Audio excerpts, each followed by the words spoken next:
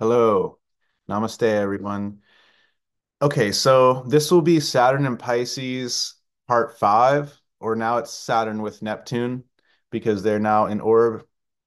And I know I guess I've been talking about this a lot, but I really needed to do a recap video of all the crazy flooding and water damage that has been happening all around the world and just show you guys what I predicted and what I forecasted for you guys in my last video, part four, that I made on August 22nd, 2024. So let me share with you guys this part of the video that I made. Let's see, I made this video August 22nd, 2024. Yeah. And you can even see the timestamp here in the bottom corner. I'm just going to play for you guys what I said. It's a 4 or 5 minute long clip. And in this clip, I talk about how much flooding damage we have to expect and anticipate when Saturn and Neptune are conjunct, especially with this eclipse coming up. And I specifically talk about how this last time this aspect happened, we had Hurricane Katrina, which was incredible flooding, and also the Sumatra floods. And I read a passage from Cosmos and Psyche by Richard Tarnas, who is a big outer planets expert. He's the biggest expert on the outer planets and mundane astrology there is, in my opinion. But nobody takes what he knows and applies it to tropical Vedic astrology and uses the qualities that Parashara and the Jyotishis gave, like Pisces ruling the southeast direction. And so highlighting the southeast region of every country, like Brazil, how in this video I'm showing right here, this is a map of southeastern Brazil that was destroyed. Um, and then, of course, what now has just happened is the southeastern USA has been destroyed by Hurricane Helene. Western North Carolina and even many other parts of the southeastern USA have been destroyed. And then after that, a huge hurricane went through Florida. I believe it was called Milton, and it destroyed a large part of Florida, which is also the southeast direction. So I just want to play this because it seems like people really missed on this video because it only has 200 views as of now, and this video basically predicted Hurricane Helene. And I had about 5 or 6 friends text me personally and say, like, yeah, you basically called this storm Helene. I live in Charleston, South Carolina, in the southeast in USA, and this is why I was so aware of this and trying to warn people about it.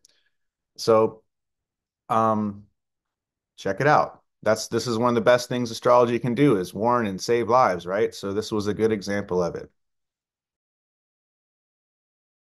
Now, this happened while Saturn was in orb of Neptune. So this counts as part of the Saturn Neptune effects, is this Brazil flood. And, all things are always overlapping. Everything, all the planets are somehow aligning and involved to do these things. But as astrologers, we have to just single out little things here and there. What's crazy is that one of the last times there was a Saturn Neptune hard aspect, there was also crazy floods. Let me pull this up. This is right. Okay, so we actually had 20 years ago a Saturn Neptune opposition going on around 2000. Really, it started around 2005, but towards the end of 2004 too. So, as you know, because Saturn retrogrades and the Neptune retrogrades, so maybe like a 2 year period that'll kind of be going on and off. Just like how it is now, it's really not. Saturn is maybe not even in orb right now. We already activated that period by stepping into orb. So now until he leaves that orb, it's kind of going on. Um, 2004, we had the Indian Ocean earthquake and tsunami. And it struck, as according to Wikipedia, it struck off the west coast of northern Sumatra, Indonesia. And it was known as the Boxing Day tsunami. And it was very, very dangerous. I was young. I didn't really know a lot about this at the time, but this was a big thing. That was another Saturn Neptune related thing. Saturn was not in a water sign at this time. It was just Saturn was opposite Neptune, who was in Aquarius. Now, what's interesting is Aquarius, according to us Vedic astrologers, Parashara specifically highlights Aquarius as ruling islands. So of course it messed up all these islands. And if you follow my channel for years, you know that I've made a lot of reliable, mundane predictions based on that Aquarius ruling islands factor. Um, Now, the other more significant one in my mind was this one, Hurricane Katrina. It caused, maybe I'm just being a American bias, and that's totally understandable. At least I just knew more about this topic when it happened. This happened much in a much tighter orb, though, of Saturn opposing Neptune. They were within less than 10 degrees. Let me check real quick. You guys can see for yourself, this upper right box has August 20th, 2005. That was around when it started. Saturn's at 4 degrees of Leo. Neptune is retrograding at 15 degrees. So yeah, they're really close in orb and in an enmical opposition, openly enmical. Remember, oppositions kind of reveal tension. Um, yeah, that's interesting. Also interesting, Moon was in Pisces around that time. I bet that, yeah, again, water. Okay, so Richard Tarnas is the great outer planets mundane astrology expert. If you ask me, I've talked about him a lot. I'm going to read just a little passage about Saturn Neptune from his amazing book Cosmos and Psyche. Yeah, the same complex was visible even more acutely 1 month later in the wake of the tsunami in Asia, with its tidal wave of grief, inconsolable loss, and anguish, and mass rituals of mourning.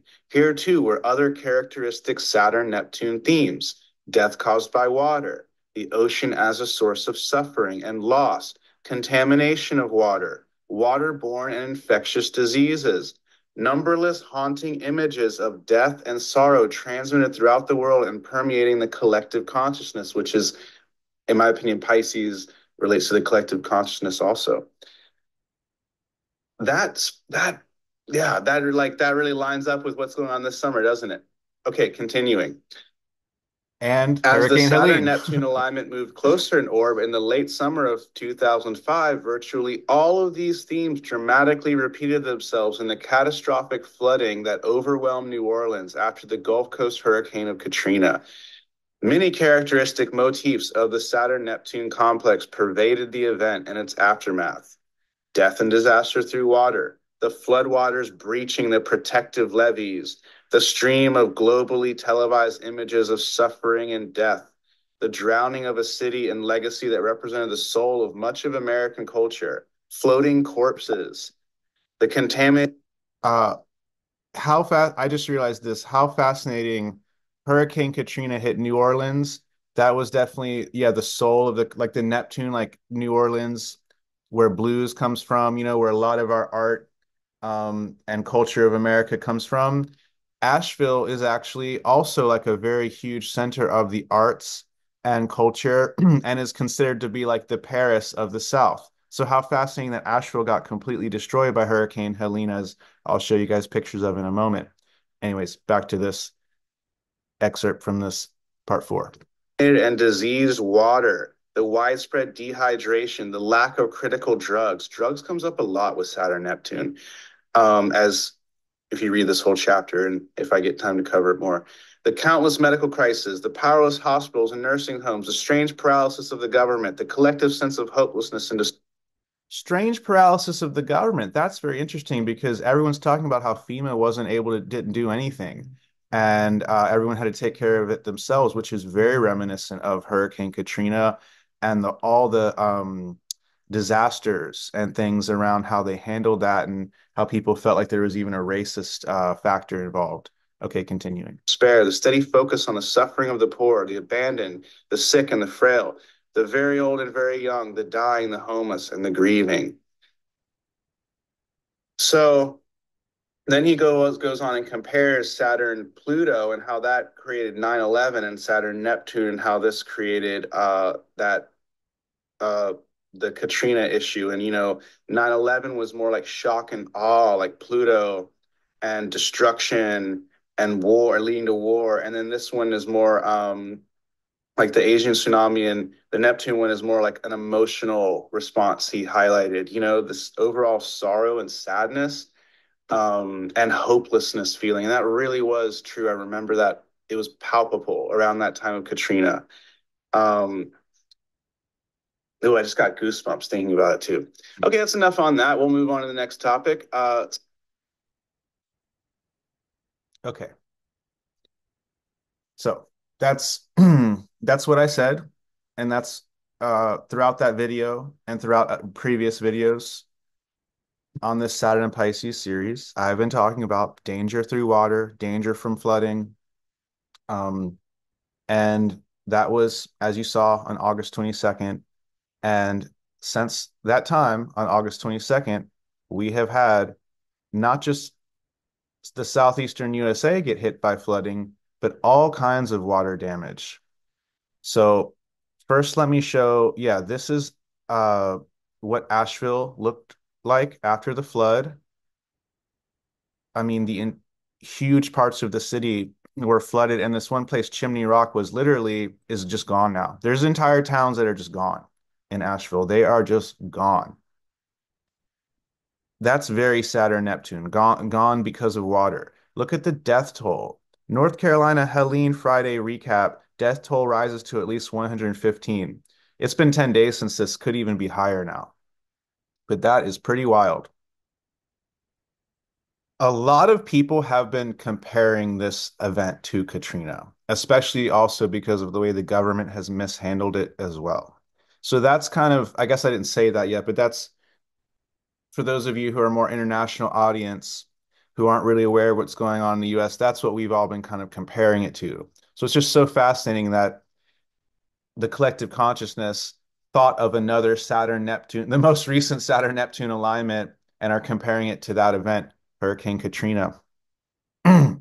But this is not just happening in the USA, this is happening all around the world. So here in Japan, on this was written on September 22nd, Japan was still, this one region was still recovering from an earthquake, and now they've had record rains that have flooded the streets. And look at all this crazy wood damage and driftwood getting caught under a bridge and things like this. People's houses getting destroyed, things like this. See bridges getting destroyed, places being underwater. This was written 2 weeks ago. So Italy floods, grandmother and baby missing in Tuscany as this region I can't pronounce region declares state of emergency. So you see again, we've got flooding and extreme weather and extreme rains all over northern Italy. Um, yeah, big storms coming that are enough to make it newsworthy for Italy as well. Now, even in France, we had roads flooded, tornadoes, and collisions happening as this storm Aitor hits France. A 439-year-old tree was split. A tree that survived 430 years wasn't able to survive this. You know, damaged roofs, flooded roads, traffic accidents, blah, blah, blah. There's a tornado. You get the idea. Don't need to go into all these little details. Here's just a little Instagram clip someone sent me. Zimbabwe is having the exact opposite region, where they're having dryness, but otherwise you see Italy has had flooding, Japan, see here.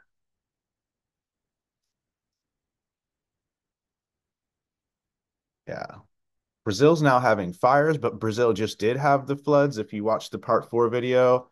And then this is the United States, the crazy Hurricane Helene. Only 22 people have been killed at that time, but we've since seen a much higher number. And then they go on about climate change and stuff.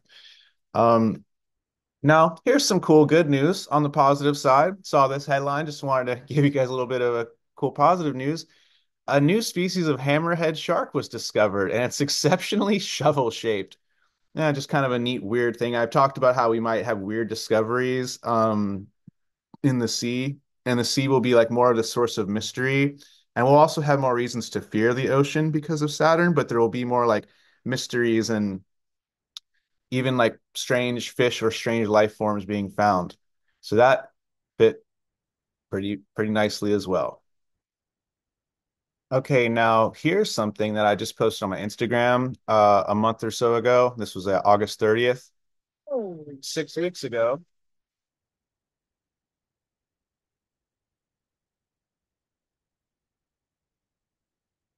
This was in Rodanthe, North Carolina, the southeastern USA. A house fell into the sea. This is the fourth house that has fallen into the sea this year alone in that area. And now look at what I said in November But just 7th, like a few words 2023. on the mundane factors for the next couple years. Well, Saturn is in a water sign, and Saturn deals with more of the difficult things like tragedy, loss, things breaking down. So there can be a lot more tragedies around water coming up the next few years. There will probably be more dangerous flooding, and probably already has since last March.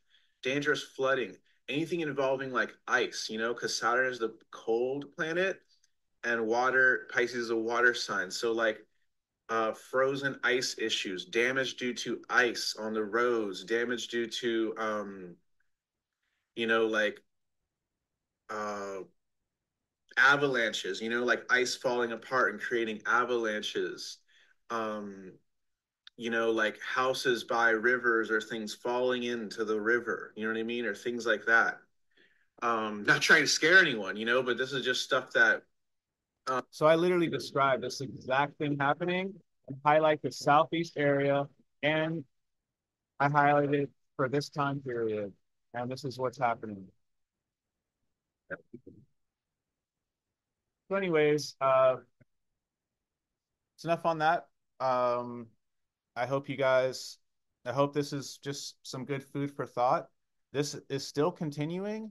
And so this is still a very important time to be cautious around water and to just be more aware of this danger through water. Be more careful about the water hygiene you have. Be more aware of water pollution issues. Be more cautious around water in the north or southeastern regions. Um, we just had the eclipse with the moon and Neptune and Saturn in Pisces, so it's definitely strong right now. And Saturn's also retrograding. But later on, Rahu will be really close with Saturn in Pisces, and that will be a really dangerous time for water as well. So that's why I forecasted this just as an overall window until 2026 or 2028 or whatever. Watch part one for those details. But I forecast this for a long-term window, but then there are specific times when it's much going to be much more likely and much more intense. And now is one of those times, if it wasn't clear from part four and now part five. So you have been warned, okay? Please share this with other people. I think that this is a pretty clear evidence of the validity of astrology. Now, here's one more thing. You can't say even a broken clock is right twice a day with this because I don't make a lot of mundane predictions. So I'm not out here just predicting stuff all the time. And I had never predicted flooding except for in 2020 when I predicted in December 2019, my predictions for 2020 was I mentioned flooding, I mentioned issues around the respiratory system, and I also mentioned economic issues. And all three of those things happened. We don't think about the flooding, but in January of 2020, we had the Jakarta floods, which killed 66 people.